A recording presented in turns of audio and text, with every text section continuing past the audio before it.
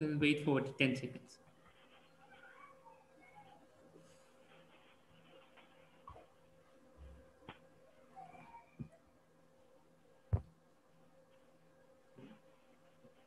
Good evening, everyone. Welcome back to Weekend Chat with Researchers, Part 3 by Bugbears. We are a part of National Center for Biological Sciences, CIFR Bangalore, and these live stream sessions are a part of our outreach initiative. We believe anybody sitting at home can understand research, science and research without being without being part of it. And with us, before we start, I would request you all to use our live chat option to ask further questions related to the session. And without further ado, I will introduce ourselves. Myself, Nitish, and with me, Mohak and Ashwin will be your host for today. So, Ashwin, like our title of this session is like fantastic bacteria and where to find them. Like, I cannot imagine like fantastic word going with the bacteria itself. Like, so, are bacteria really fantastic?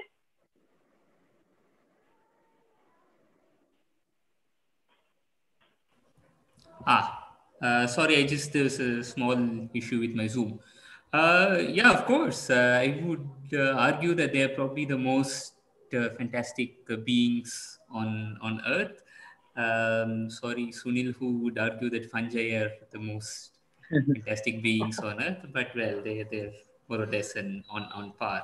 And the bacteria and are um, probably that the kingdom of life which you would see pretty much everywhere on Earth. Um, um, Hot springs, Antarctica, whatever that you're looking at, you would find bacteria, and there would be no life without bacteria. It is most likely bacteria that produced first oxygen on Earth, and that made all other forms of life possible. So, yeah, they are probably the most important and the most fascinating forms of life on Earth. Right. And then, like you rightly said, they're everywhere. You don't even have to go to these remote places. You can find them in your kitchen, in your garden, and so on. And I think these are some of the things that we are going to touch upon in today's session. So, Ashwin, why don't you introduce Anjana, who is the speaker for today? Okay, so we have Anjana Badrinarayanan with us. She is a faculty at NCBS, the National Center for Biological Sciences. She did her PhD in David Sherratt's lab in the University of Oxford. And then she did her postdoc at MIT with Mike Lobb and joined NCPS a few years ago. Her interest from the science point of view is in DNA repair, which is an important uh, um, um, process that makes sure that the genetic material is reliably transmitted from one generation to the next. And unlike a lot of research in this field, which is used test tube biochemistry, Anjana's lab uses microscopy and cell biological approaches, which is a relatively new field of research in bacteria to answer questions on how the fidelity of DNA is maintained from one generation to the next. So, Anjana. Hey, hi you guys. Hi. Thanks for having me here today. Yeah, I'm super excited to share with everyone my fascination with looking at things under the microscope, and maybe make you guys fascinated to look under the microscope as well, perhaps by the end of this hour or so of discussion. Should we get started?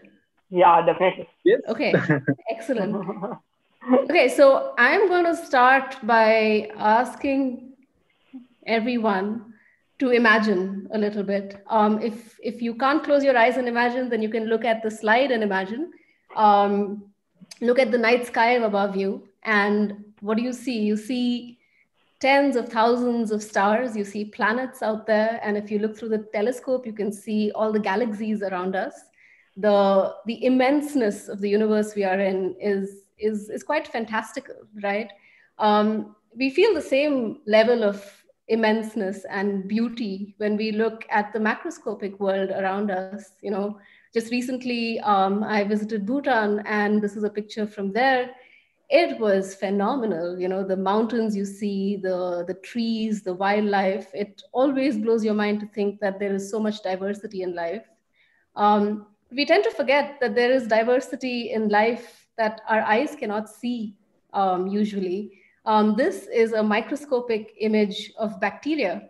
So the length is in the range of 10 microns. These tiny dots you see, those are small bacteria, about 1 to 2 microns. Even the long squigglies, those are bacteria as well. Those are spirochetes. And all of these guys are growing on human platelets, right? So you put them under the microscope and you've got a whole universe in here that looks just like the night sky we look at above us. And what I'm hoping to do today is to take you through some scales of life, right? Take you down to a scale of life that perhaps you don't normally think about, and make you see the wonder of life at a scale that our eyes just cannot comprehend. So what I want you to do with me is to zoom in, right? So let's zoom in through our solar system. Let's zoom in through the Earth. Let's zoom in through, the mountains we see and the waterfalls we can see, even all these amazing man-made structures that we see around us. We go further and we start seeing all these amazing animals. Did you guys know this Japanese spider crab? It blows my mind. It's bigger than a human. I went online and saw pictures of this. It is crazy. It is so huge, right? But I mean, we're not talking about crabs today. We are going to go further. But is the thing in Japan? Yeah. It is in Japan. I'm not entirely sure if I want to go into the waters of Japan after I know about the Japanese spider crab. Let us go further though, because there is more. Obviously, you've got like all of these things, coffee beans and ants, and there is a big bacteria. It's bigger than a dust mite. That's great. I'm happy about that. Okay, now we have reached a point where you can't see beyond the scale with your visible eye. And what is down here? There's a lot of stuff down here. In fact, you've reached now a scale. So if you look down here, this is 10 to the minus 6, which is about micron scales, micrometer scales. That's where you start to see bacteria turning up. Of course, you can keep going deeper and you'll cross the viruses and you'll get to DNA, my favorite molecule, but we will not talk about DNA today. We're going to zoom out a bit and talk about these guys. These amazing, amazing organisms that, like Ashwin said, perhaps allowed life to exist the way we know it now. And so I'm excited to try and show you this microscopic world today. Anjana, it's so amazing to see these bacteria are so tiny as compared to other organisms. So I'm curious to know how these bacteria pan out, as compared to different organisms like plants and animals, in diversity and varieties that we see. Yeah, I mean, so let's see. Let me show you a picture of that, right? So this is a picture of the known diversity of bacteria that we see under the microscope. Of course, bacteria, I have to put it out here, bacteria can even be shapeless, right? So there are researchers who work on bacteria that can take any form that the environment will squeeze it into. So you can also have bacteria that are not very rigid in structure, but you have all of these forms that we have documented. You've got these cocci, so all cocci are round bacteria of some sort, or they can be a little bit oval in shape. An example is the bacteria that lives on our skin, Staphylococcus. Then there's these rod-shaped bacteria. They fall into these bacilli category, for example. You've got bacteria that have little appendages like hands or feet, the way higher organisms have. And then you have all these other shapes as well. One of our favorite organisms in the lab, Colobacter, is shaped like the crescent of a moon. So they come in all sorts of shapes and sizes. You've got these long filaments, you've got spirals. You name a shape, and I'm sure there's a bacteria of that shape around. Right. So, given this diversity, we still see so many plants and animals around us, right? And I was just wondering if you look at all these organisms in totality, do we have how much proportion would bacteria really be when you consider all these organisms in terms of the mass that they have on the earth? Yeah. Because there are so many species of plants, right? So many species of animals. Yeah, so I mean, bacteria are actually super diverse. In fact, we're still in process of cataloging and categorizing the diversity of bacteria around us. There are regions of the earth that we have not completely explored as yet to know what bacteria are out there. For example, deep sea areas. Craig Venter has a ship that's going across the world trying to find all these bacteria that exist. Bacteria are actually quite abundant. There used to be a number which said for every single human cell, there's some 10,000 bacterial cells in us. That number is not 10,000 anymore. I think it's 1,000 or something. So it's much lesser, but there's still more bacteria than human cells in us. In fact, there was this really nice study a couple of years ago where they looked at the total biomass of organisms on the planet, living mass on the planet, as measured by carbon. And they estimated that plants would be approximately 450 gigatons of carbon, which is, like you said, plants are perhaps quite abundant and yeah, definitely the most amount of biomass on the planet. Bacteria are not far behind. They're at 70 gigatons. They're in fact the second most abundant on the planet. So not far behind from your plants, right? And okay, where are we in this, right? So if you look here at this little triangle, right, this triangle that's highlighted, that's all the animals. That's just 2 gigatons of carbon in the whole planet. And even out of that, humans are like sitting at 0.06 gigatons. So we are minuscule, absolutely minuscule. In fact, we might be a planet of bacteria. I remember, some people in the bacterial community, in fact, say that we are just a walking bacteria. We are the house for the bacteria to live in. And so, they're pretty abundant and pretty diverse. Maybe more diverse than us even. Yeah, might be. As somebody who does like bacteria argued, bacteria are also very intelligent because intelligent beings do not require brains. Exactly. I mean, yeah. Okay.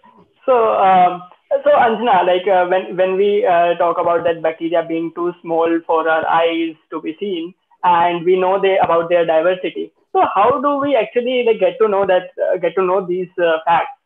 Like we cannot see them. So how do we actually recognize them? Well, you close your eyes and you imagine squigglies around, and that's bacteria for you.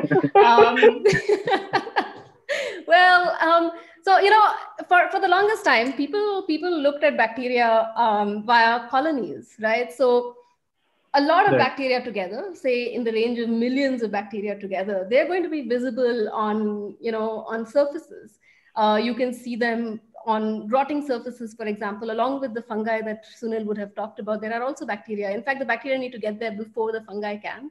So there's bacteria there before. And when they're in a colony, you can see all of them together as a little mass. But it was actually, I want to say quite recently in the history of science, in the 1600s, that a button salesman decided that I want to pursue a hobby. So Anton von Leeuwenhoek, who is perhaps the pioneer of all microscopy that we know, he decided to build a microscope. This is like the first microscope that at least we know for modern science was built. So what Leeuwenhoek did was he made a really simple contraption where he took these two convex lenses and put them together. And in the middle of it, he would drop in pond water samples, for example. And he started he'd put this microscope on his nose here and just visualize. And you can't take pictures, right? So he drew everything.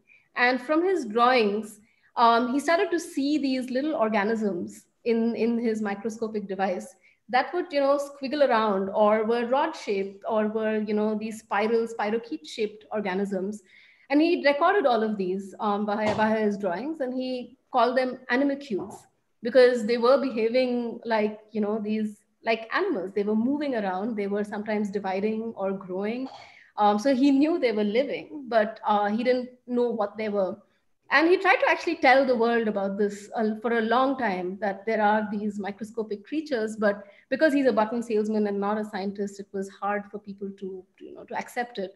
But finally, when Robert Hooke as well said that he sees the same things, there you go. You have microorganisms take the forefront, and with microscopy, you can see the diversity that I'm trying to describe to you, because you can look into scales that our eye just cannot see. And anecdotally, anyone can build Leeuwenhoek systems. So this is a study from 2015 where they remade the Leeuwenhoek microscope. And you can take pond water and drop it in between these lenses and dump it on your nose, and you can see all these organisms, the cockeyes and the spirals, just turn up in pond water. Yeah, so that's how we started to visualize the microscopic world around us. And I want to, sorry, go ahead. So this also answers Hamsini's question, that how did people find that there are invisible creatures? Yeah. Though I guess his first Leeuwenhoek's first observations were of protists, I believe. Protists. No, the first observation of Leeuwenhoek was human sperm, but after that he went to the protists. So and at some point he was looking at gunpowder exploding. Yeah. I mean, he looked at everything. His drawings are quite fascinating. He and Hooke together, I think, they took everything under the microscope once this was working for them. Quite impressive. This person Dobell, who was probably the first microbiologist to actually translate Leeuwenhoek's work into English, he said that Leeuwenhoek was certainly not the first to invent a microscope. Yeah. Right? But he probably had the best. At the end of the 17th century, he probably had the best microscope, and he was probably the only professional microscopist. Hobby microscopist apart from his tailoring unit. But he was one of the first actually to look at samples like pond water. That description was not made previously, where he was able to describe these bacterial varieties. I think he describes spirochetes quite a bit, which was again the first description of bacteria in microscopy.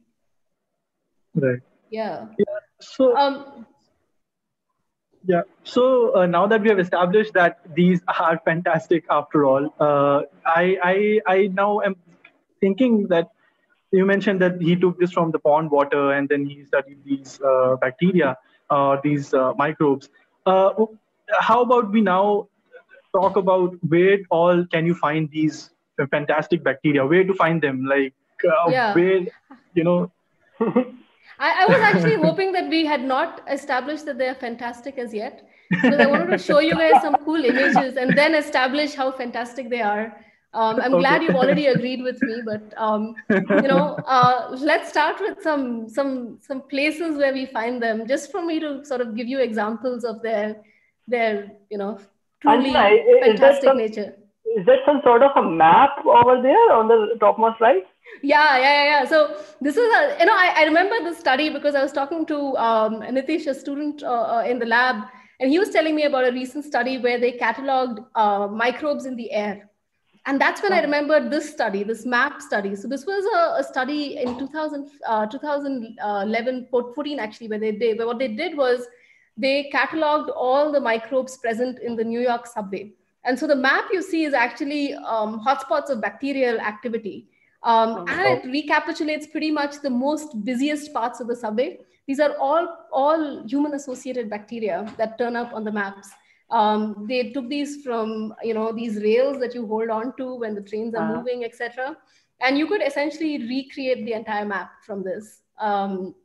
They truly are everywhere. So the New York subway is a nice example and the cool thing though was that apart from seeing what bacteria they were in the subway, they were also able to categorize them into where these bacteria could be coming from, right? So you could get information on the type of foods people ate, the age of the people, the ethnicity of the people, because you have your own signatures for, who you are. And so from that, you could even recreate the map of the population of New York from the subway experiment. Yeah, so that was actually a really cool study. That's amazing. Yeah, talking about subways and microbes, this is not to do with bacteria, but there is this study many years ago where they looked at networks of nutrient channeling in slime molds and showed that the structure of this network was very similar to the Tokyo underground. Yeah, I remember this. This is superb. This is brilliant, really brilliant. Yeah, and it's super organized, right? I mean, it's not random. They were able to see nutrients moving in an organized fashion, if I recall correctly. Like there was a pattern associated with it. Yeah. So that's one nice example. I want to give you a few more examples. Let's see. Let me go to the next one, perhaps. There's a lot of examples. I just put a few together. Here, what can we talk about? Is that a leech? That is a leech. That is a leech. So the leech, in fact, turns out cannot process protein-rich food on its own. So it has inside it an endosymbiont that helps break down the protein-rich food. I forgot the name. It's called an Aeromonas. It's an Aeromonas bacteria that sits in the gut of the leech and allows it to process protein-rich food. I mean, another example is actually this little octopus here. It's one of the most venomous octopi there are in deep water ocean. They actually carry an endosymbiont Vibrio in them. And the way they eat their prey is by paralyzing the prey before eating it. And the endosymbiont lives in their salivary glands. So the Vibrio secretes toxins that paralyzes the prey, and then the octopus can eat. There's no known anti-venom for this, by the way. So I'm hoping it doesn't eat us, but you never know. Yeah. There's more. I want to point out this leaf cutter example, because this came up in your last chat. I want to actually talk about it, because it's cool that these guys farm fungi, but they actually have a very close relationship with bacteria for two reasons. Number one, they actually employ bacteria to secrete antibiotics to keep the farm fungus free. So that no other fungi will come and invade the farm and destroy it. But there's another reason why they have these. So they have Klebsiella. This is a bacterial group of bacteria that help in nitrogen fixing in their farms. So without Klebsiella, they are going to have a nitrogen poor environment. So they actually are dependent on bacteria for their farms to be fully functional. So I thought I should put that in to say that So Klebsiella do nitrogen fixation in this case. So this was a study that came out, a couple of years ago, where they found Klebsiella doing nitrogen fixing, because they try to recreate the ant farm without any bacteria, and they found that that nitrogen alone was a limiting factor in the farm. And so they go back into the vial and they try to sample what else is growing there, and they found Klebsiella. Now they don't know the mechanism by which this fixing is happening, but it is via Klebsiella that this is going on. But you're right. I mean, like for example, in root nodules, you don't see Klebsiella. You see rhizobium instead, Cynorhizobium meliloti that is doing the fixing. But in the ocean, you can actually have Cyanobacterium that does fixing, like Nostoc. That does nitrogen fixing. So maybe we can just take 30 seconds, especially for the non-scientists and the younger audience here, to say what nitrogen fixation is and why. Yes. Yeah. Okay. Yes. Why not? Right. So, you can't. Most organisms cannot process free nitrogen in the atmosphere. So it needs to be converted into a form that you can use for growth. Even plants, for example, they need it to be converted to a form that is available in the soil so So they can take that and then grow and give us these very yummy peas or dal or whatever else we eat, right? And so this is like, for example, if you look at this root picture that is there next to the termites, there are these little nodules you see on it. Those are nodules of nitrogen fixing bacteria. So what they do is that they have a symbiotic relationship with their host. So they get into an agreement with their plant and essentially say, hey, look, I'll fix nitrogen for you. And in return, you give me a bunch of stuff to grow and be happy. And so the plant gives it stuff to grow. And in return, these nodules, they take the nitrogen from the atmosphere, they put it down into the ground in a manner that the root can then take it and then send it to the leaves to grow. And so it's like a happy relationship. It works out really well for both these guys, the plants and the bacteria. And that's how they do fixation. And that's an example of how fixation happens. But symbiosis is quite prevalent in the environment. Maybe I can give one more example of an interesting symbiosis. Yeah, Anjana, what is termite doing here? Like, do they also take benefit of bacteria? Yeah. So actually, a lot of these examples here are all symbiotic examples. Both the termites and these mealybugs. Actually, these mealybugs, I just want to because I just said them, I want to say who they are. No, so anyone who has, so the one on the right is the mealybug, right? Yeah. Sorry, right down. Yeah. The one with these white tentacles, those are the mealybugs on a leaf.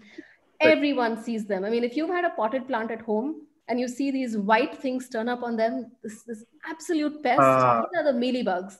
And they are plant destroyers. I mean, we have pots at home, 50% of them have mealybugs on them. And both termites and mealybugs, they have very close symbiotic relationships with bacteria. So termites have spirochetes in them, these spiral-looking bacteria. And these spiral-looking bacteria help the termites break down the cellulose in wood. So without that, actually, termites can't eat wood. Even though we know termites eat wood, they cannot do it without bacteria in them. And mealybugs, yeah. So this is a symbiotic relationship. And mealybugs are bizarre, okay? So they have a three-way symbiosis. It's like a love triangle. So they have a bacteria living in it. And this bacteria is still insufficient on its own. So it has another bacteria that it has a symbiotic relationship with it, with this second bacteria. So there's bacteria 1, it produces a bunch of stuff to help bacteria 2, and then bacteria 2 helps the mealybug, and then the mealybug helps bacteria 2, and then that helps bacteria 1. It is crazy, right? But again, these mealybug cannot take over our world without the bacteria symbiotic relationship in their gut. Right. Yeah.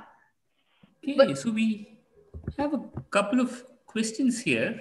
Sure. This is one from Swati here. So she's asking about the interaction between octopus and Vibrio. And the question is, how does the bacteria interact with the octopus and establish its function? Or say that it will help the octopus by paralyzing the prey. So how does this interaction work? Okay, well, so it's a good question. It's a really interesting question. How does the symbiosis get established? So here's the thing. Just think about it as an example of you needing life to survive. So if the octopus cannot eat, it's going to die. And so the only way the octopus is going to get the nutrition is by killing its prey. And this bacteria, it needs nutrition as well. And it realizes perhaps over the course of evolution that one way of getting nutrition is to be able to get the octopus to get nutrition. And as a byproduct of it, some nutrition goes to the bacteria, and there you go, the bacteria is living, and now there is a interdependency. So the octopus can't be without the bacteria, and clearly the bacteria can't be without the octopus. And so now you've got this, this relationship, this tangled web between the two.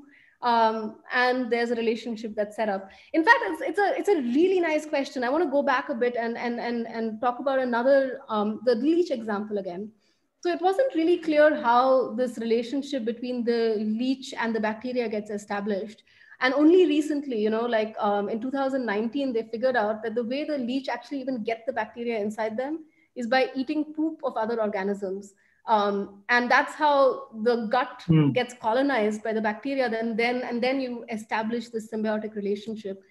It's a beautiful Right. question. I don't think this is known for many species.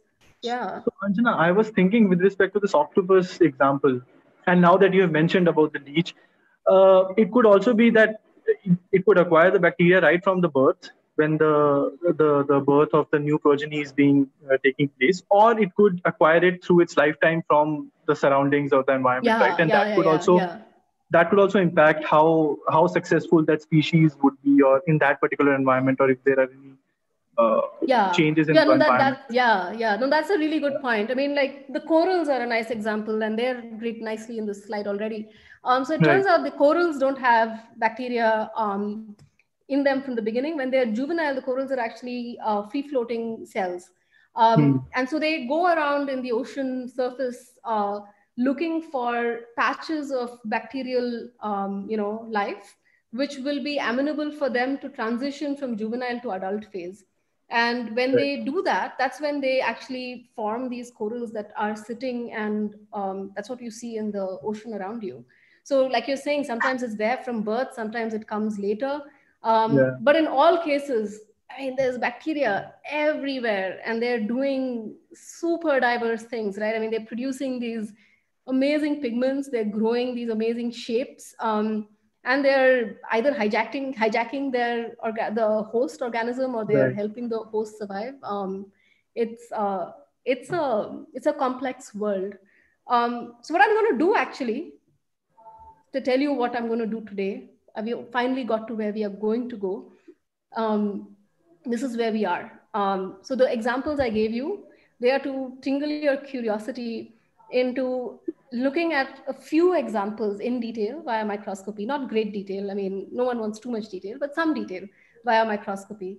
So I've set up 5 doors and a window, and I give you the chance to come with me through some of these doors and see what bacteria are behind them. And I'll try and tell you what's cool about them. Before we do that, there's one more question Sure. about this is from my mom. Oh. How much harm do we do to the good bacteria by frequent hand washing, or presumably overwashing? Yeah, that's a beautiful question. It's good if your handprint looks like that, Auntie. You want a handprint that is looking like that. If your handprint doesn't look like that, it's not a good sign. You know, so Staphylococcus is a great example, right? So Staphylococcus is known for all the wrong things. The poor thing is a multi-drug resistant bacteria that is creating havoc for us. I mean, there's no antibiotic that can get rid of it.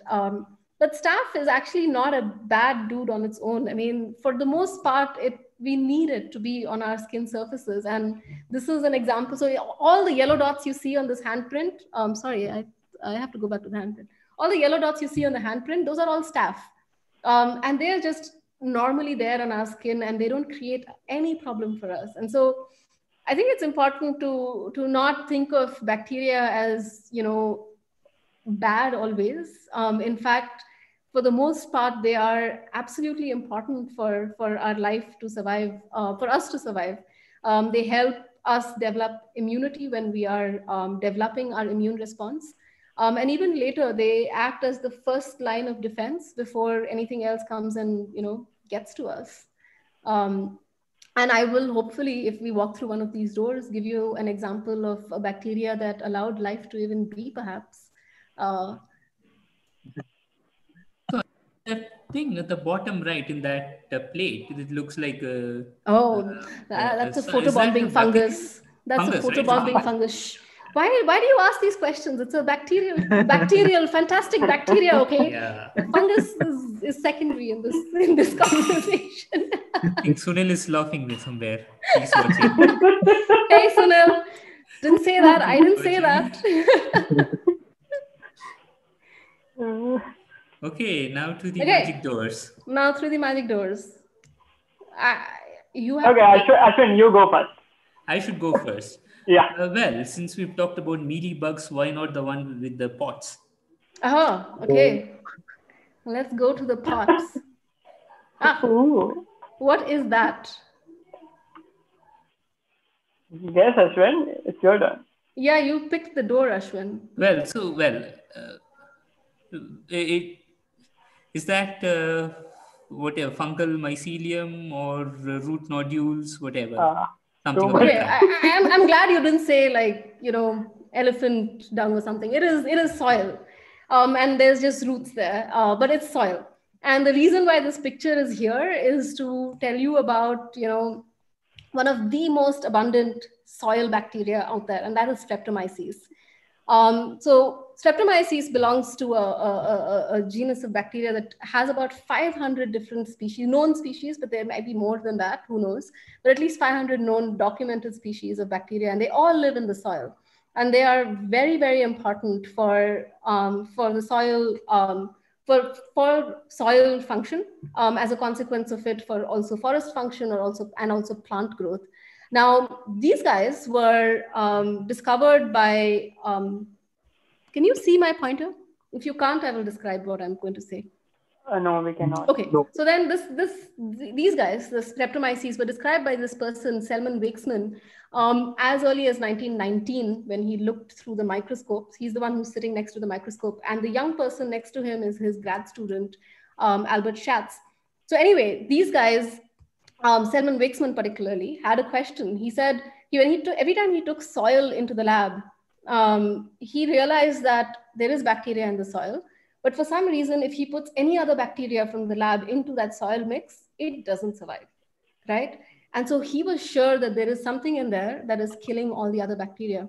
And this is what turned out to be the bedrock for us to find 2/3 of the world's antibiotics. So Streptomyces make brilliant colonies in the lab. So I'm just going to show you these 6 examples of Streptomyces growing on different types of food sources. So if you give it, say, for example, some food source that looks like soil, it has this brownish colors.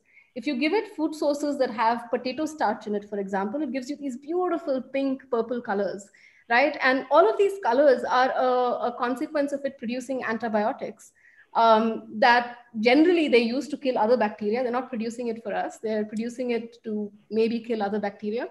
But yeah, they are very important for us as humans as well, because they do this thing where they are a big source of antibiotics.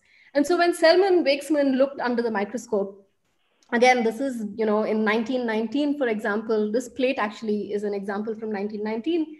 There was no way to take an image. So he drew these beautiful diagrams of Streptomyces. And what fascinated him was what you're seeing here. They are not these single rods or cocci that are the way I showed you in Yeah, that it looks like poster. fungi also, Yeah. no? Yeah, exactly. So in fact, they grow with these networks. They make networks just the way mycelial networks are.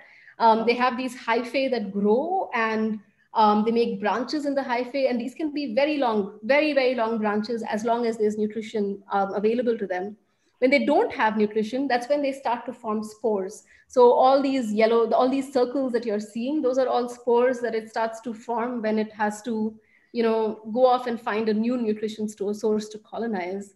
So it has this really complex life cycle. So it's not a simple, a rod dividing and giving birth to more rods.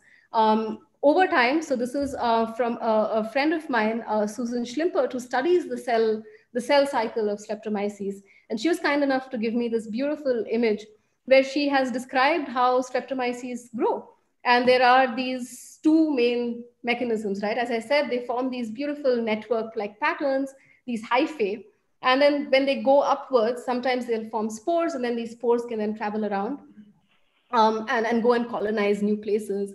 And I want to show you a video to describe this process, right? So what you're going to see in this video, in this gray, this is a Streptomyces cell, okay? And the cell is going to grow over time. So you'll start to see the Streptomyces make the hyphal network, similar to how you would see a mycelial network. And at some point during the movie, you're going to start seeing the mycelial network become spores. And so there you go. It's growing, and it's growing quite rapidly. So you can start to see these branching patterns emerge. Those are the mycelial networks that are turning up. And at some point, you start to see them all break up into spores. And these spores are then going to go off and find new soil to grow in. And so these are really stunning videos. And what Susan does is to try and understand how do cells go from making these to go and make spores, for example, in the lab using microscopy. So these are really, really stunning. And yeah, Nitish has his hand going somewhere. So as you talked about these spores, like and bacteria dividing and other things. So how is it possible, like in soil? Like as I can imagine, like plants grow on soil and then they do pollination and then they reproduce. So how is it possible for these bacteria to be like in soil and move around or something like that? Yeah. Okay. So okay. Close your eyes again and imagine that it's a super hot day, right? It's been super, super hot, and all your soil on top is dry, right? And now suddenly it's late afternoon and the clouds have gathered and it's beginning to thunder a bit, right? And so you're hearing it's going to rain. You know it's going to rain. And this is like the first shower in 10 days, maybe 15 days. What is the smell that hits you when those first drops of rain touch the soil? Do you know that smell? Do I you just know the I, smell of wet earth? I just know It's as called mitti ki khushbu. it's called petrichor, right? Yeah. Petrichor or petrichor. Yeah. Yeah, I mean, so yeah, there are different words for it. In fact, I mean, it's culturally so important, right? I mean, we all have poetry going back, like there's old Tamil poetry that describes this smell of wet earth that hits your senses first, and it makes you so happy. I mean, it makes me very happy when I smell that. And so petrichor is actually a volatile compound called geosmin that these bacteria produce. These and other bacteria also, but Streptomyces for the most part, they produce geosmin. And they produce geosmin as a consequence of their sporulation process. And they do this not for us to go to the mud. They do this for these guys to go to the mud, right? And who are these guys? These guys are springtails. They're these tiny insects that you can find even in your pots that essentially have a springtail. So it lets them jump several feet, several inches above the ground. David Attenborough says it's the same as a human doing a pole vault over the Eiffel Tower. That's the height to which they jump. And they jump and then they touch the ground, right? And they go to the soil when they smell the wet earth smell. So when they smell geosmin or petrichor, they rush to the soil. And what do they do? Well, what happens when they rush to the soil? So you're seeing here a zoomed in microscopic image of the springtail. So all these tiny dots are the springtail's body, all of this part. The hair follicles are the springtail's hair follicles. And all of these things stuck to the springtail, that's your Streptomyces spores. And so they essentially piggyback on the springtail. They'll get stuck on the Streptomyces, they'll get stuck on the springtail's body. And then the springtail will go jump off and find a new soil source for these Streptomyces to be happy in. And they just figured this out, like literally 2 months ago in April, this beautiful study came out talking about how geosmin is produced to get the springtails to get there, so Streptomyces can go off and sporulate somewhere else. Yeah, so Yeah, that is so cool. Yeah, that's so cool. Okay, cool. Okay, a couple of questions here. Okay. One, I don't know anything about springtails, by the way, so don't ask me about that. This, in fact, goes back to the previous section about corals. Okay. So I'm not going all the way back. Yeah. What happens to the bacteria during coral bleaching, for example, in the Great Barrier Reef and Indian Ocean? So this is a question from Arjun Singh. Oh, that's a great question. I mean, in fact, I remember Deepa, who's also a colleague of ours at NCBS, telling me something about a study that's been looking at this. The bacteria do die. And in fact, part of the bleaching problem is the bacteria dying. And the symbiotic bacteria dying, and that the coral then being taken over by parasitic bacteria that then causes the death of the coral itself. So I don't know the details of the names of the bacteria, but I do know that during the bleaching process, this happens to the bacteria, where you lose your symbiotic bacteria and you're taken over by the ones that will eat you. In fact, I just to sort of talk about this a little bit more. I read this really fun quote on one microbiologist's Twitter account, where he says that, you know, just every time you feel down and out, remember that there are thousands of cells working to make you alive, and these are all these bacteria.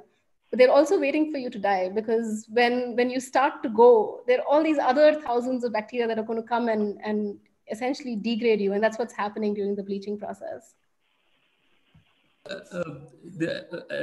Well, talking about corals, I remember this was during my PhD. There were one of these early microbiome sequencing studies had done a coral microbiome, and if I remember right, pretty much everything that they had from that were fairly strict symbionts. They had fairly reduced genomes. Hardly any non-essential functions could be detected. So that means that the bleaching would probably destroy Absolutely, them yeah. both. Yeah. And while on the topic of microbiomes, Yash Acharya asks whether we can say something about viable but non-culturable bugs. Okay.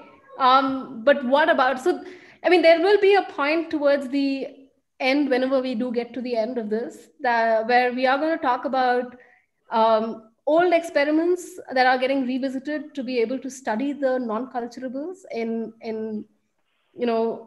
manners that we've been right now studying single bacteria in isolation.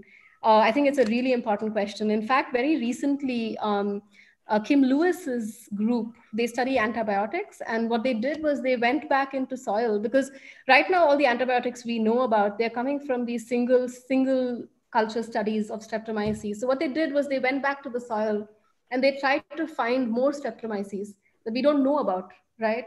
And they found new antibiotics in that process. So it's a really important thing to maybe try and revisit the bacteria that we don't normally study in the lab. Yeah. But I mean, I might give you a peek, a window into maybe how this can happen, if you want to look at it. So, Anjana, now that you mentioned the antibiotic, right? I was just wondering if always bacteria need antibiotics against other bacteria to really kill them, or are there other ways also? Especially that you mentioned the 2/3 of the bacteria are the ones that produce antibiotics. But are there other ways also? Yeah. So I mean, bacteria do all sorts of things to kill other microbes in their environment based on whether they are competitive for them or not.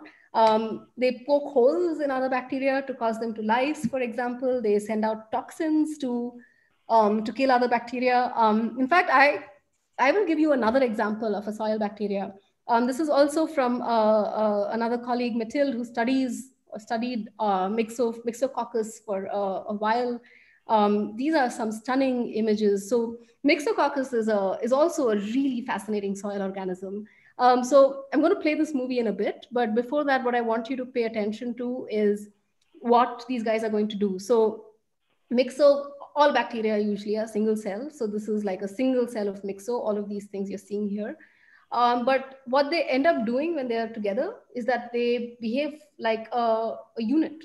So instead of a single cell going and doing its own thing, they're going to be a group, almost like, a herd of things going off and doing something, or a group of friends heading out somewhere to get a coffee. And so that's what they do. So they are going to go off in groups, right? So if you watch them move in under the microscope, they have these beautiful swarming patterns where they swarm out in groups of tens or even hundreds of bacteria. They get together, they split apart.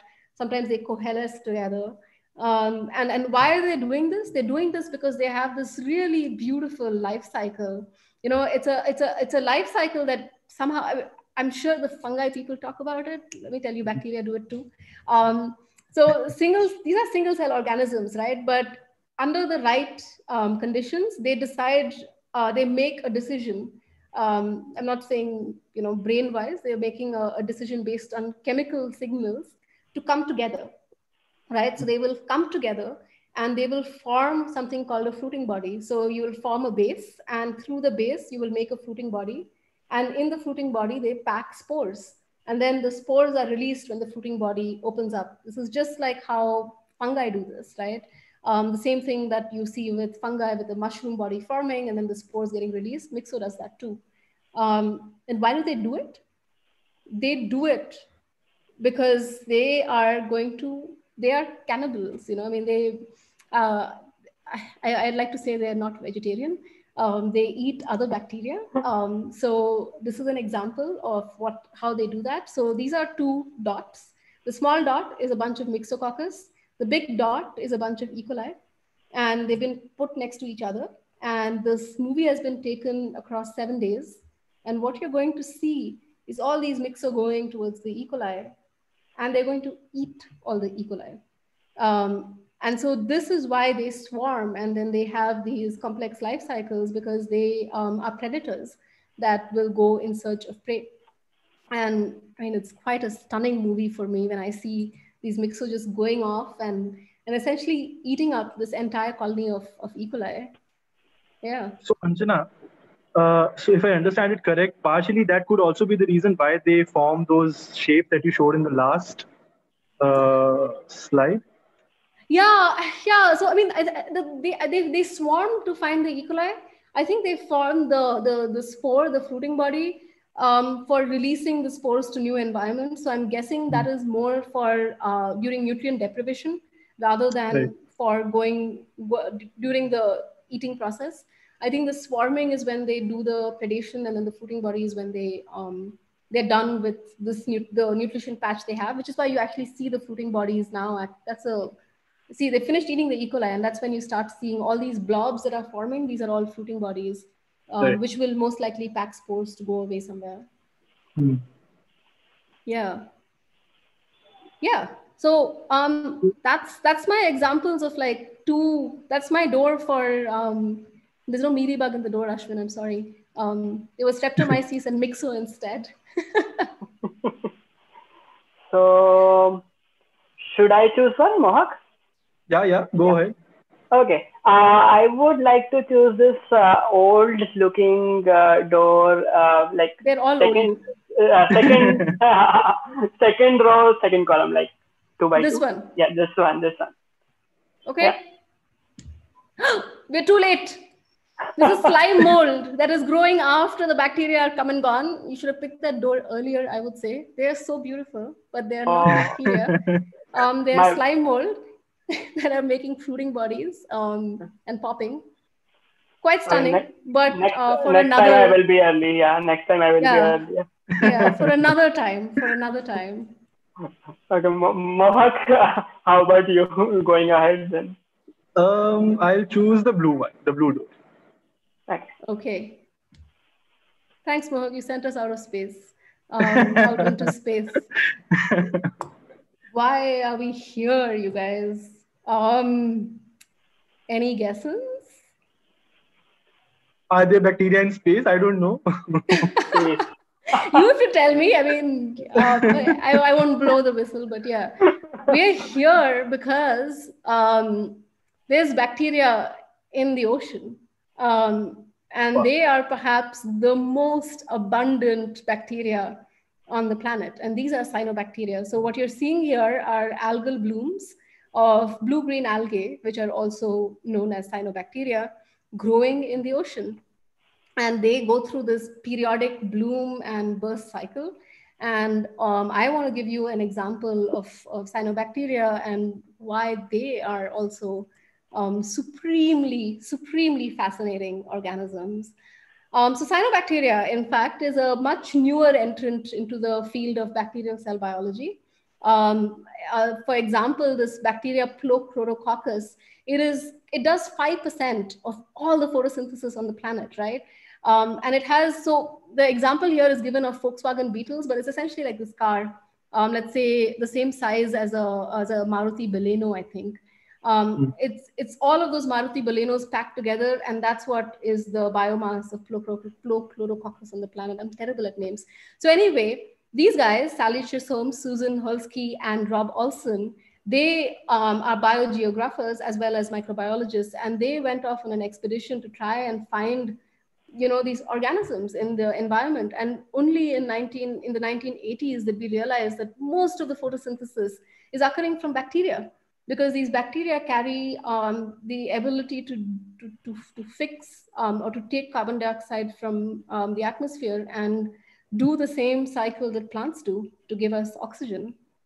And so those blooms that you saw from from space, if you put them under the microscope, that's what they're going to look like. These are cyanobacteria that are growing under the microscope. They grow in these long rod-shaped structures in these big masses. In fact, you can even see them if you have like a 200 to 300x magnification. You should be able to see these if you go and collect pond water and then zoom into them. They are very, very stunning organisms. And the green obviously comes from the ability for them to use something like chlorophyll for photosynthesis. Actually, I want to tell you one more thing about them. The reason why they're growing like these rods is because, like, unlike most other organisms, like, I showed you mixococcus that can swarm around, they have these flagella that can move them around in the environment. But cyanobacteria, they don't have the machinery to swim in free water. So instead, what ends up happening is that they grow as these singular rods, or sometimes, like these guys, they will form corkscrews, and then they just slowly tumble in the environment they are in. So Anjana, so they can't, when they grow, they still are single celled. Yeah, that's a great question. They're not single cell. In fact, they are many cells together. Yeah. That's a really good question. In fact, it's really hard to study their cell biology in the lab. So it takes 6 to 12 hours to get one cell division out of them. So you have to do some tricks to get them to grow faster. And when you do that, they become single celled in the lab. But out in the environment, they're actually making these multicellular structures that tend to break. Like if you see the previous video, the division seems to be some sort of breakage in this long filament. And, not much is known about this system really in the environment, because it's really hard to do these very long, movies of bacteria growing in the lab. But you're right. That's a really important point. They are actually multicellular in some ways, because they're growing together as this group of cells. Right. Yeah. So Anjana, back to the previous slide, like these look like algae to me. Like earlier, I thought that these are just algae in the ocean. Like currently, this is so eye-opening for me that these are really bacteria. And yeah. I mean, in fact, when they first were found, they were called blue-green algae.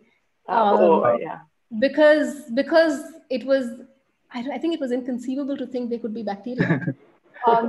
But they are bacteria. They are bacteria that I actually want to go back to Ashwin's point, right? So Ashwin said that there are bacteria. There is most likely bacteria that gave us the ability to have life on the planet, and it's most likely these guys that did that. So, for example, scientists have found fossil records for cyanobacteria. So what you're seeing here in this picture, the bottom picture, this brown picture on the ocean, are stromolites from Western Australia. Now, these are fossils of cyanobacteria. There are 3.5 billion years old, billion, not million, right? The age of the Earth itself is something like 3.8 billion years. So these guys have been around for a long time. And, in some of the really well-preserved fossils, you can see these colonies of cyanobacteria that are really nicely well-preserved inside. And so they've been fixing carbon for billions of years, I want to say. And only recently are we really understanding how carbon fixation happens. So if you I told you have a trick to make these cells grow faster in the lab. And so if you take them in the lab and you grow them in the presence of oxygen, they're super slow growing. They do not enjoy it. But if you give them carbon dioxide, which they seem to like, they start to grow really happily. And they do this by fixing the carbon dioxide inside the cell. So all these blue dots that you see turning up really rapidly, those are all these structures into which the carbon dioxide goes in, and then you can do photosynthesis using it. And so these are so rare because, I mean, I don't know of any other bacteria that will, be so happy given carbon dioxide and grow in this manner via carbon fixation. Yeah. So this is like fixation done by plants, you can say, no? Because right? Yeah, exactly. I mean, the only difference is that they don't do the second cycle that plants do, but they do the first photosynthetic cycle. In fact, as another aside, because these are so cool, they also have a circadian rhythm. So I don't know if you guys, I mean, you guys, but I mean, generally circadian rhythms are these rhythms that help us have, sleep wake cycles. For example, you wake up in the morning, you go to sleep at night, or you feel hungry at a particular time of day. So these are all organisms. Like ants have circadian rhythms also. Plants have a rhythm, a day-night cycle. These bacteria also have a day-night cycle. They grow during the day and they sleep during the night in some ways. And so much is not known about them right now. People are still studying them. Yeah. Yeah, so like they are present in like deep down in the oceans also, right? So like how does like their circadian rhythm being dictated by the light? Like are there any other mechanisms maybe, or we don't know about them? That's a really cool question. I don't know. The only mechanism I know is of a light sensing mechanism. I don't know. That's a good question. With I think it's probably chlorococcus, the same. This is the thing that's difficult to pronounce. The same thing. I think there are, if I remember right, it's that species. There are multiple strains, I believe, or different species of the same genus. I'm not sure, but there are those which are very well adapted to different depths in the ocean, and which may have something to do with the accessibility to light and their ability to respond to light. So there is some diversification going on at that level. So you think they might have like different sensitivities of light sensors that work at? I guess so. Yeah, that's cool. That's very interesting. That's cool, yeah, that is super interesting. Now that we've talked a bit about oceans and we've also talked about soil, so here we have a question from Surbi.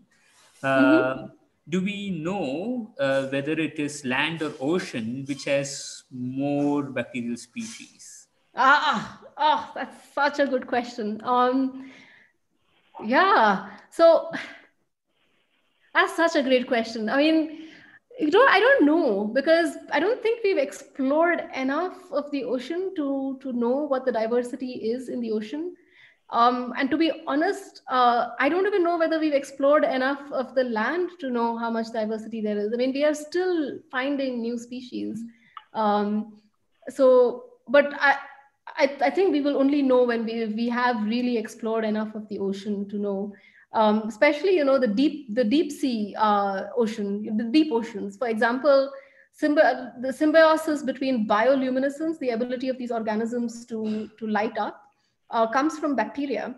And there is evidence that this ability, the symbiotic relationship, has evolved independently 27 different times in oceans. So my guess is that there is a lot of diversity in the oceans that we really just don't know about as yet. Yeah, that's a very interesting question. No, I think it was Sandeep Krishna from NCBS. So who told me about his conversation with somebody who is working on a deep ocean bacterial species, and apparently this thing has a doubling time of 1,000 years or something like that. It metabolizes. What? That's estimated. I think I probably made an estimate based on its, I don't know, I guess based on its metabolic rate. It's so slow that I think Yeah. No, I mean, it's true. But, things in the deep ocean are generally quite slow. There was this podcast I heard the other day about an octopus in deep ocean that essentially it goes through a starvation-based death cycle. And it took some several months to die.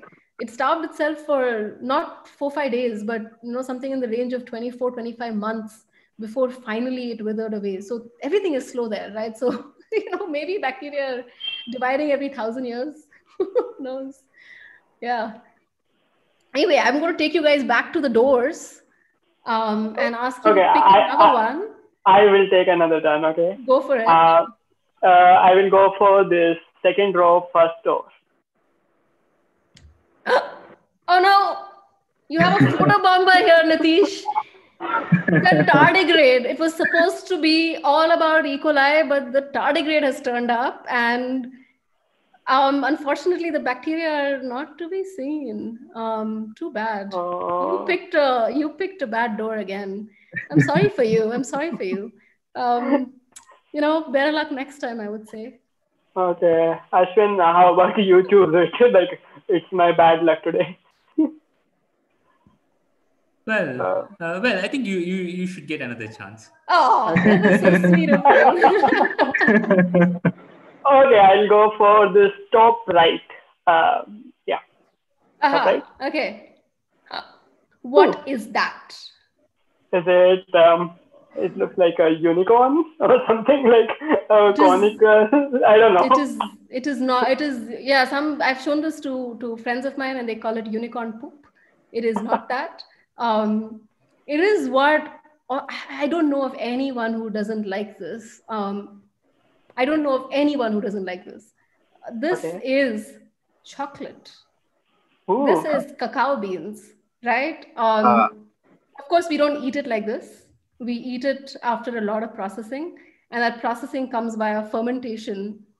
So, you go through all of these stages. So this top pod here, that is your cacao plant. You pull out the seeds from it, and then you break the seeds down via fermentation. And I'm sure Sunil talked to you guys about fermentation. And so I won't go into details of fermentation, but I'm going to tell you something about fermentation that is quite interesting. And then finally, even then, after you get the cacao ready, have you guys tasted 100% dark chocolate? It is so difficult to eat. So difficult to eat. I mean, that's why they put all the sugar and the butter and all that, I guess, to finally make it palatable for us normal people to eat. Of course, the Mayans figured out fermentation a while ago, a long time ago. They used chocolate as currency. So they really knew that the cacao bean, this white bean that I showed you, has to be broken down before it can be eaten. And only recently have people been really understanding the process by which cacao goes through fermentation and then becomes this edible, seed that we can eat and really, really enjoy. I love chocolate. And so what exactly is going on during this fermentation process? So this is a microscopy image, a electron microscopy image of the cacao seed before it's broken down. So this white bit here, you see the IS, that's the inside of the seed. That is super hard. And if the seed is like this, you cannot use it for food. But over time, when you start to ferment it, apart from fungi, there are bacteria that also turn up during the fermentation process. In fact, they turn up quite early during the fermentation process. And so these are images through the process of fermentation, showing you bacteria inside this white little part of the seed that has finally grown and made it soft enough for us to then make into powder and eat. And these bacteria are bacilli. These are rod-shaped bacteria that really are so important for the process of breaking down cacao. And so this is like a graph just to sort of show you that there are lots of organisms that turn up during the cacao making process. You start with yeast. Obviously, yeast are really important. So Sunil, don't feel bad. Yeast are super important. But apart from yeast, you also have these acidic bacteria, lactic acid bacteria, and acetic acid bacteria. And these are bacteria that you will also see in curd, in curd or idli. How many of you guys eat idli? Anyway, I eat idli. I love idli. There were many questions. There were many questions on idli in last session. Isn't that like the best food ever? Anyway, that's an aside. And there was also a paper on the idli microbiome. Yeah, I saw that. Isn't that so cool? Yeah. That is a brilliant paper. And they describe the lactic acid bacteria in idli also. That was very cool. Yeah, so anyway, so there are these yeast and the fungi that come and they set the pH right for the fermentation. So early on, you want acidic pH, and so you get that from these guys. But there are these one set of bacteria that are almost nearly constant and there all the time. And these are these So endospore forming.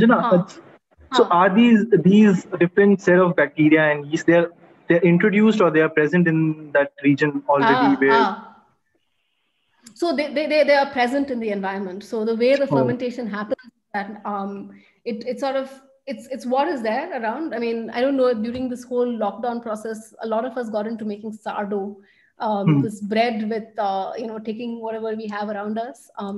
We did that too, and it's a phenomenal process. You guys should try it if you haven't. It's quite fun. And so it just comes from whatever is there around you, and that's how this entire thing gets triggered. In some cultures, there is evidence for spitting, for example, into the fermentation process. They do this for some alcohols, but from what I know, in this case, it's just whatever is there that triggers this entire process.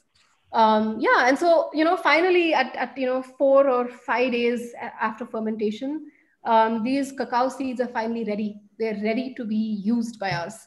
And if you see, there's this blue, I mean, I want to say blue, I don't know what color you guys see, but this tealish blue color endospore forming rods that are just always there.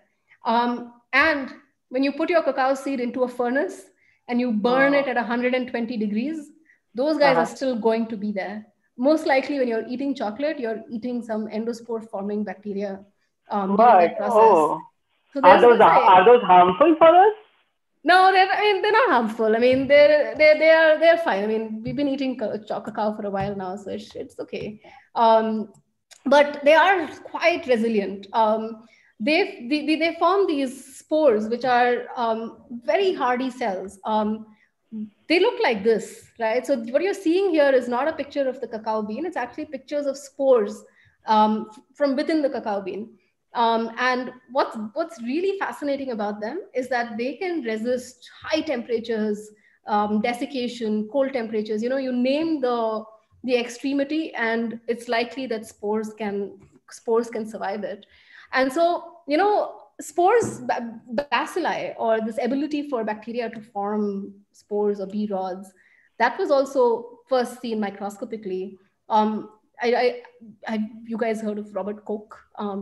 The famous guy who came up with the Koch postulates. I remember learning this in like microbiology class in college or something. Microbiology 101. I don't remember the Koch's postulates, unfortunately, so don't ask me about that. But apart from Koch's postulates, what he did was he looked under the microscope and he drew these pretty pictures of Bacillus anthrax, which have also really interesting life cycles. They can form these long vegetatively growing cells, or they can form spores.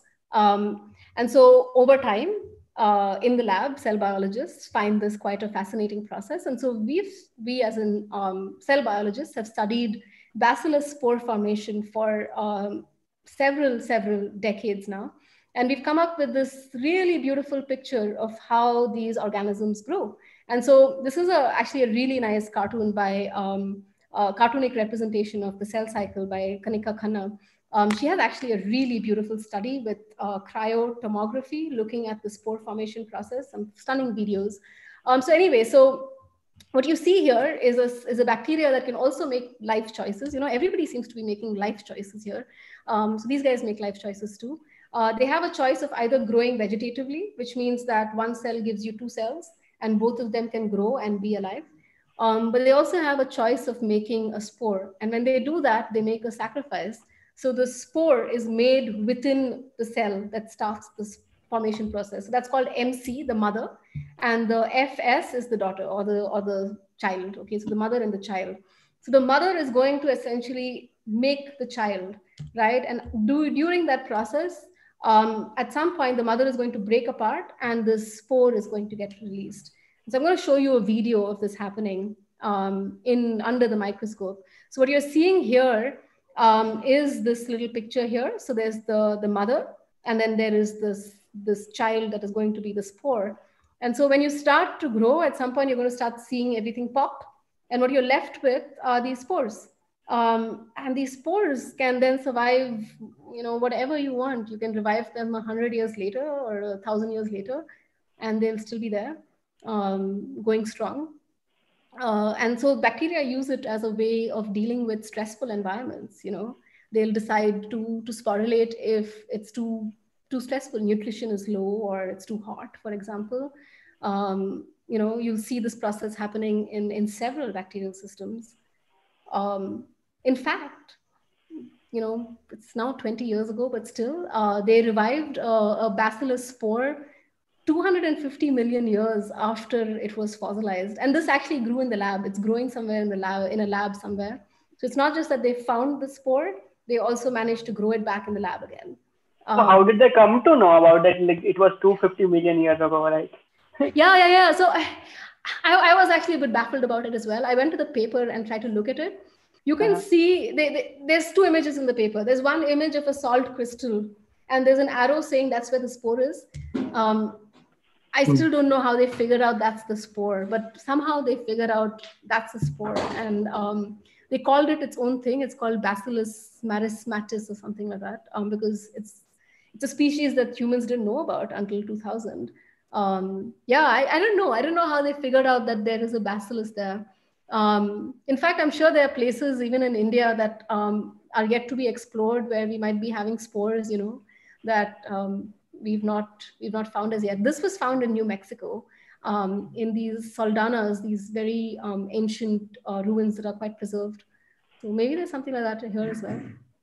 So Anjana, so what seems from all these discussions about spores and all the three examples that you gave is that whenever there are unfavorable conditions, then bacteria uses this as a strategy, right, to overcome those conditions till the time favorable conditions come back. Or are there other conditions also where spores can form?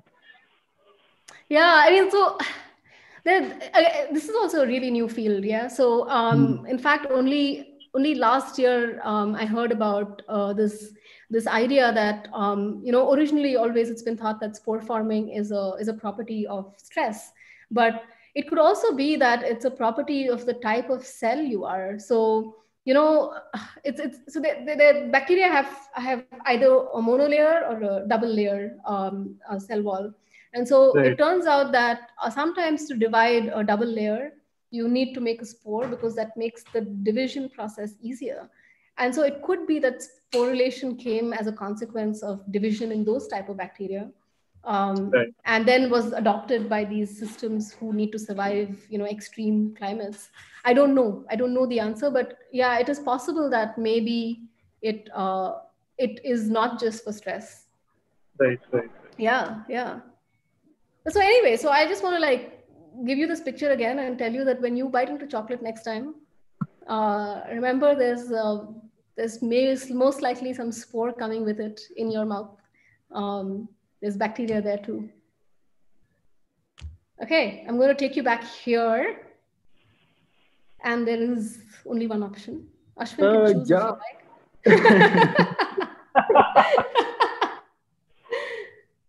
No, so Anjana, we have talked about these examples now. Why don't you also tell us about how now clearly the importance of visualization in research in understanding these bacteria, right, has come up during the whole live stream today. So in lab, if one were to study these, could you comment on that something related to that? Yeah, I can give you a window, but Ashwin needs to choose it. Come on, choose the window, Ashwin.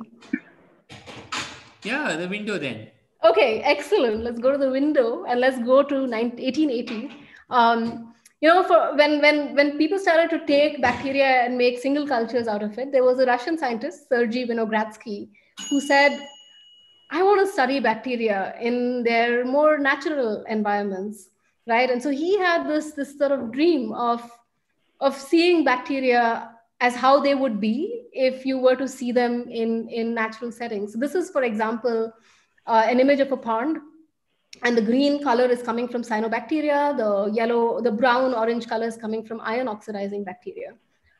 Similarly, here you're seeing a picture of another pond where you're seeing these purpley gray colors, and those are coming from sulfur reducing bacteria, or even even the black colors can come from these organisms. So what Sergei Vinogradsky wanted to do was to try and recreate these settings in the lab, right? Because to get this, you can't take a single culture of cell, a single culture of bacteria. You have to make the complex ecosystem, recreated. And this comes back to, I don't remember, Arjun's question perhaps, or someone's question where they asked about how do you study non-culturables? And maybe this tool, going back in time to this tool, might be a great way of going back and studying these bacteria that is so hard to grow in the lab otherwise. And you can do this for yourself if you want. You can make something called the Winogradsky column. It's really straightforward to do. All you need is a bottle of some sort, or a sort of cylinder. I mean, whatever you like, right? I mean, just take some plastic or glass. Go find a place that you find interesting in your environment, under a tree or next to a pond, and dig out the soil, right? And pack the soil up into a column. And so what you have then is this Winogradsky column. And so what ends up happening in the Winogradsky column, if you're patient, so you need to be patient, a few months, you're going to start having these layers segregate. The top layer, which will always be water, is going to have your green cyanobacteria, and it's going to have this beautiful green color. And as the layers segregate, you're going to start to see reds and purples coming from a certain group of bacteria. And then you're going to have bacteria that eat sulfur, and so you're going to be able to metabolize sulfur, and so you're going to have these purple bands. Then you can have ion oxidizers, and that will give you orange to brown bands. And then the blacks usually come from sulfate reducing bacteria, and so you'll see those bands as well, right? And so from doing this, you can create all sorts of magic, right? Because you can go across, all of Bangalore, go to all the lakes and make your Winogradsky column and see what type of bacteria are growing in, each of these environments. And based on the type of bacteria you have, you're going to get all sorts of colors, right? You're going to have the blacks more, or if you have more browns, then maybe you had more ion oxidizers. But if you had more greens, maybe it's all about cyanobacteria there. And so when Winogradsky used to do this, he was doing it at this level, at looking at the colors and knowing what bacteria they are. You can then try to classify what bacteria they are. Since I like microscopy, you can take those and you can visualize them under the microscope. And you can see what diversity there is. This is actually a movie from the Winogradsky column itself of bacteria from the top layer. So you've got your cyanobacterial rods, and you've got these tiny bacilli that are floating around as well. And so that's one way in which you can visualize for your own self the world around you, biologically. How do you say that word? Oh my God, I've forgotten how to say that word. Microbiologically. Thank you, microbiologically. And microscopically. I mean, I hope that what's happened in our journey today, this is the end of our journey, unfortunately, is that I have maybe made you feel excited about thinking about all of these beautiful organisms as a bunch of walking bacteria. And not just that, I hope I have also told you or excited you that maybe there is merit in putting them under the microscope and seeing this amazing life that is living inside these guys, right? And that's the life that makes us who we are. And that's it. No more doors. No more doors. Cool. So then I think this was an extensive discussion about how bacteria, where to find them, and we discussed extensively about even visualizing bacteria. How about we then, for the next live stream, again, Anjana, if you're on board with us, we could talk about how we can study these bacteria now in the lab. That would be a great second part to having you with us on this live stream session series. Sure, as long as I can talk about the amazingness of microscopy, yeah, I'm on board. How about you think if we take suggestions from the people who are listening to us? That would be nice. That would be nice. Right. So all the listeners out there, if you have any topic which you think you would like Anjana to cover, if just to know how can that be studied, that bacteria can be studied in lab, that would be a great input. So you can put your feedback in the feedback form, and then we will take it up for the next time. And there are Thank you. also one or two questions that are a bit outside our focus area for today. Maybe we can Yeah. look at some of those. For example, bacterial reproduction and so on. So Oh, yeah. talk Oh, about all that absolutely. in the next. That would be super fun. In fact, bacterial reproduction is actually a really cool topic. We can talk about asymmetry. We can talk about complex divisions as opposed to just breaking into two. There's a lot. That'll be quite fun. That's nice. It's a nice idea. Oh, great. Great. So I think we got a title for our next session, Fantastic Bacteria and How to Study Them. Okay, thanks a lot, Anjana, for coming to our outreach initiative and giving this amazing talk.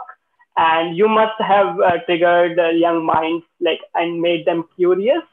And it's a pleasure to host you and see you in the next talk also. So, and also thank you all viewers, listeners to stay connected with us till this 90 minutes it has been. And please go to the feedback forms and the Google form to register, which is provided in the description below, description of the video below. And if you enjoy this thing and want to be part of our outreach initiative, like, share, and subscribe, as all people say, and follow our social media channels. And thank you. So we are sorry, if we could not take questions in your live session. So yeah, we are sorry that we could not take any questions. So Nitish, how about the questions that are left, if there are any? So people whose questions could not be addressed, they can also write us back, right? Those questions that we can. Yeah, sure. Write back to us in the feedback form, or directly write back to us on any of the social media handles, or email us directly. So that's all, and thank you.